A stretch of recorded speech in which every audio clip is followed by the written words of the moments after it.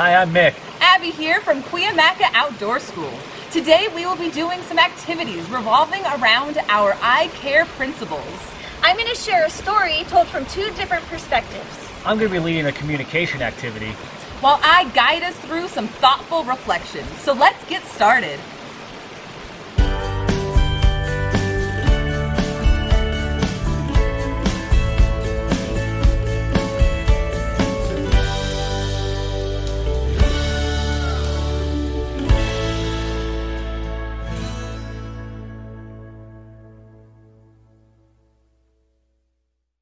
Hi everybody, it's Miss Katie from Cuyamaca Outdoor School, and one of my favorite activities that we get to do while you're at school here is story time.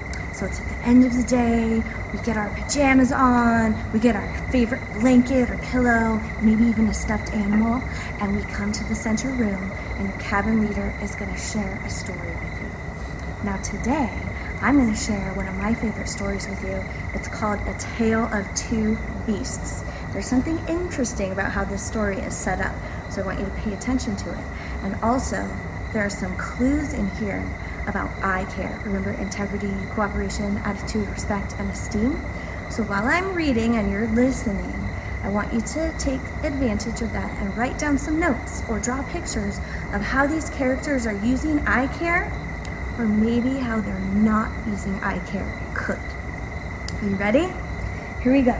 A Tale of Two Beasts by Fiona Robertson. Also, I should mention, this is published by Kane Miller.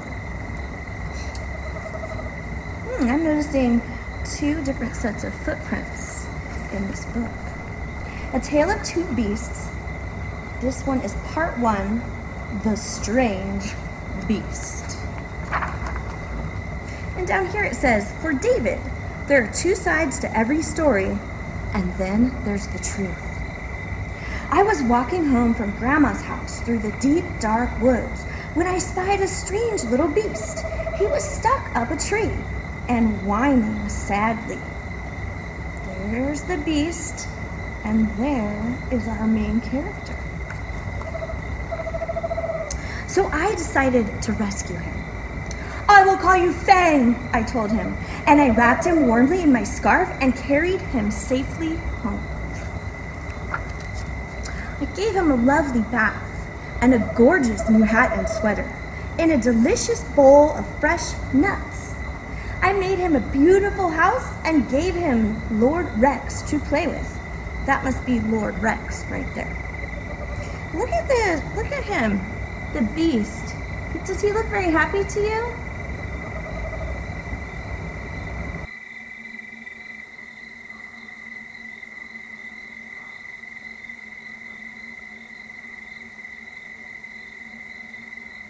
I don't know. I took him out for lots of walkies to keep him fit and healthy.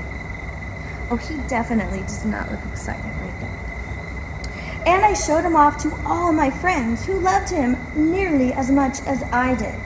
So they're saying things like, oh, amazing, so cute, awesome. They seem to really like him.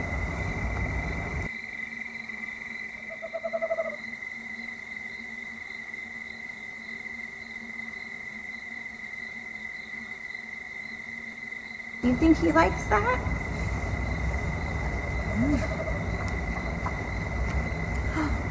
But for some strange reason, the little beast did not look very happy. Well, I think we already noticed that.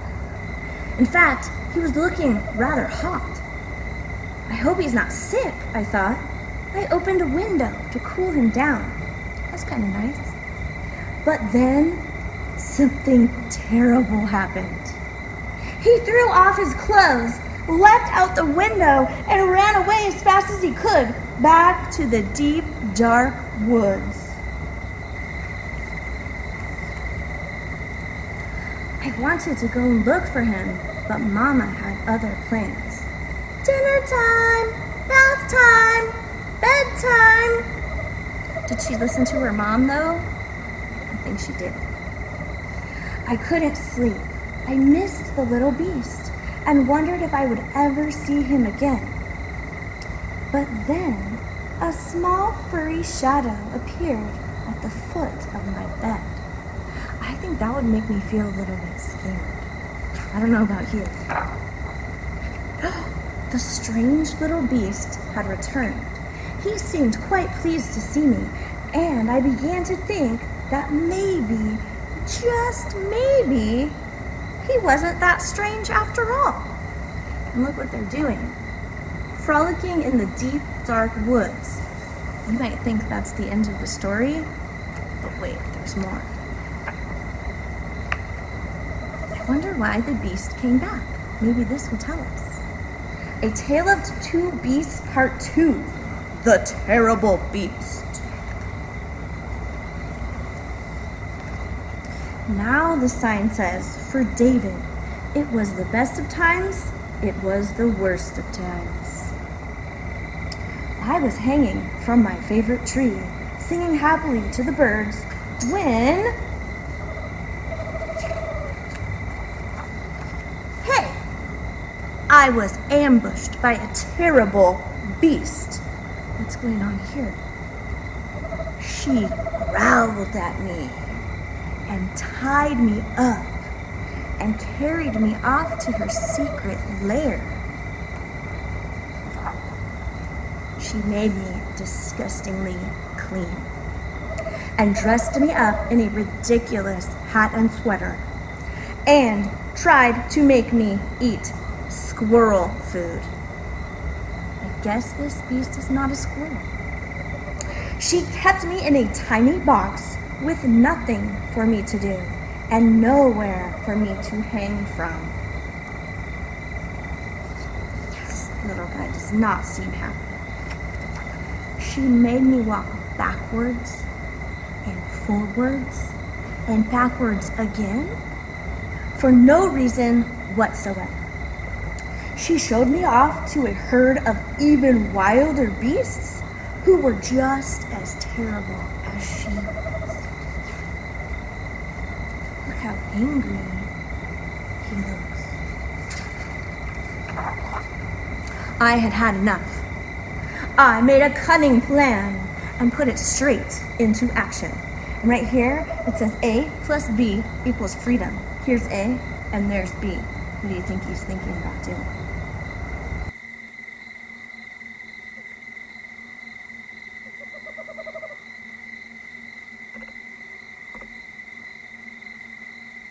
Free once more! I raced back to the deep, dark woods before the terrible beast could catch me. And he says, woohoo! It was peaceful in the deep, dark woods. A bit too peaceful, perhaps, and also a bit wet. In weather like this, one could do with a nice, warm hat. So I snuck back to retrieve it under the cover of darkness. The terrible beast was waiting for me. She seemed quite pleased to see me, and I began to think that maybe, just maybe, she wasn't that terrible after all. And they ended up doing the same thing.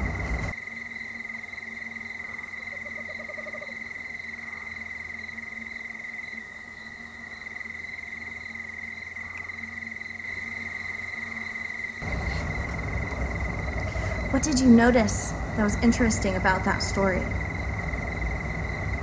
Yeah, it was told from two different points of view or two different perspectives. So I want you to think about that and have a good night.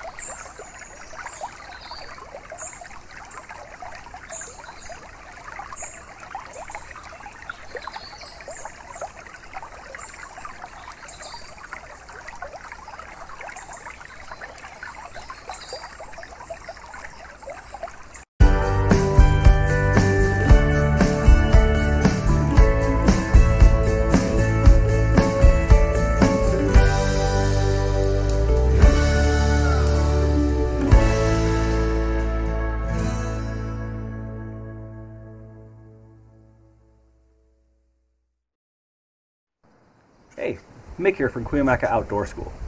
Now today you and your partner are going to work on a really fun activity together. Remember Katie's story from earlier? Well, now it's your turn to create your own beast. Now the goal of this activity is to describe your beast as clearly as possible so that your partner can draw it as accurately as they can. Now remember, good communication means listening intently and expressing yourself clearly, as well as honoring differences. Now Abby and I are going to demonstrate this activity for you, and then it'll be your turn. This is the drawing of my beast, and Abby has not seen it yet, so we'll see how well I could describe it so that she could draw it as accurately as possible. You ready, Abby? I'm ready. Okay, so I'm going to start with its head. It's pretty oval shaped because I'm not the best artist. So I draw lots of shapes. So the head is oval shaped, and it has two real large ears, almost like an elephant's ears.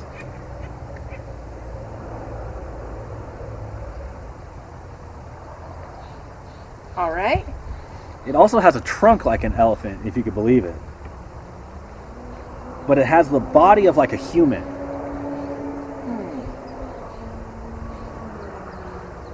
What about the mouth? The mouth is hidden behind the trunk. And the head kind of just sits on top of the shoulders. There's no neck. But with the trunk, I did give a little detail. I gave little wrinkles going down the trunk. And the trunk is shaped almost like an S. And the hands? Again, I'm not the best artist, so the hands are the fingers are basically just smaller circles. There's four circles for the fingers and for each toe. Are they wearing any clothes? Yeah, he's wearing shorts and a baseball hat. All right. What about the eyes of the creature? So the eyes are basically, they're shaped like D's, but one eye is facing the correct direction, and then the other eye, that D is facing backwards. Are there any other big details to your creature? I don't think so. Did you add pockets to the shorts? No, I didn't. The shorts do have pockets.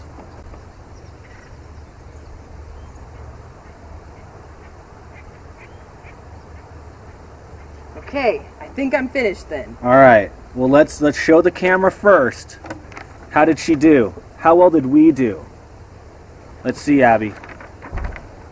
Oh, wow! That's so awesome. Now that was just a quick run through of the activity. You and your partner will have plenty of time to complete it. But now it's your turn. Your teacher will divide you up, and they'll prompt you when it's time to switch, and also when the time is up. If you do have extra time, you can use color to add even more detail.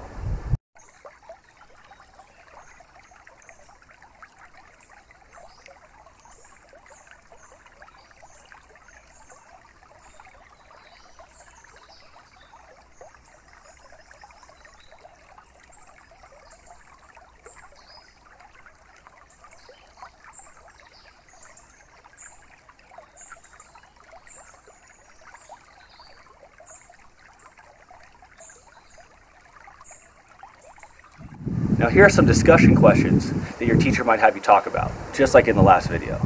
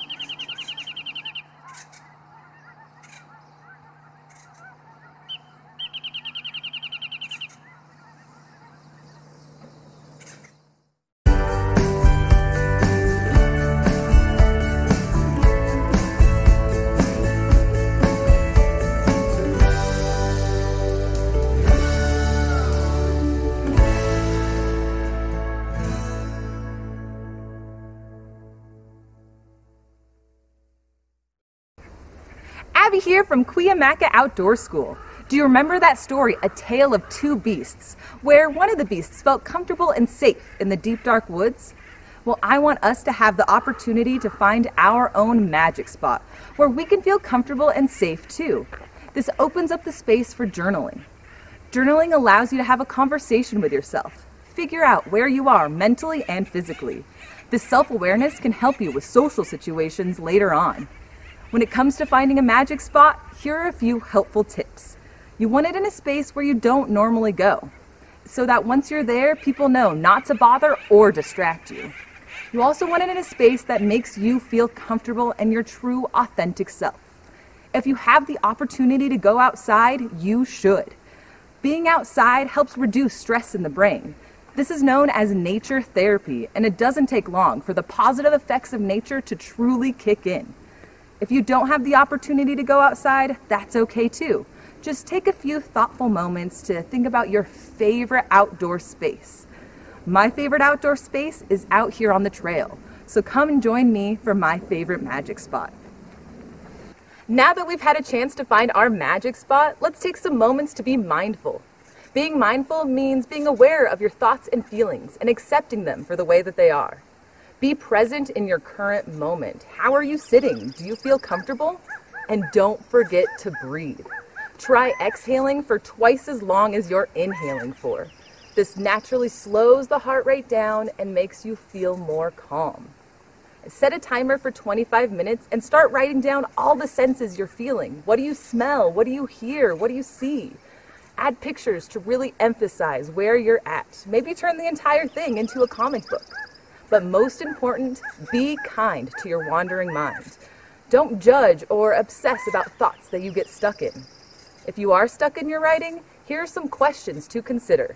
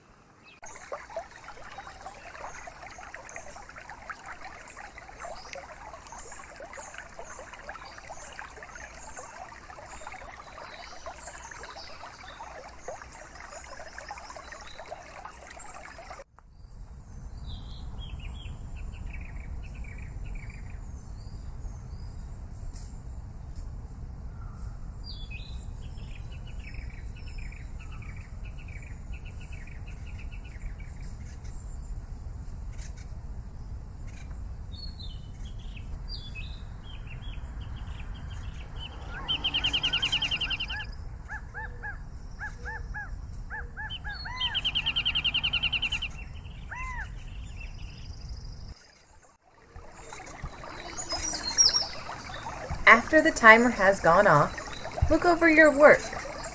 Is there any extra details you would like to add before you're finished? Save your work and try to return to your magic spot, maybe at least once a week. After 1 month, compare your first entry to your last. Have you noticed any improvements with your journaling? Have you expressed any different or similar emotions in your writing? Any other patterns? Did you start fresh each time or continue from where you left off? Thanks for joining me. Thanks for joining us today. We hope you had fun. Excited to see you at Cuyamaca Outdoor School. Woo!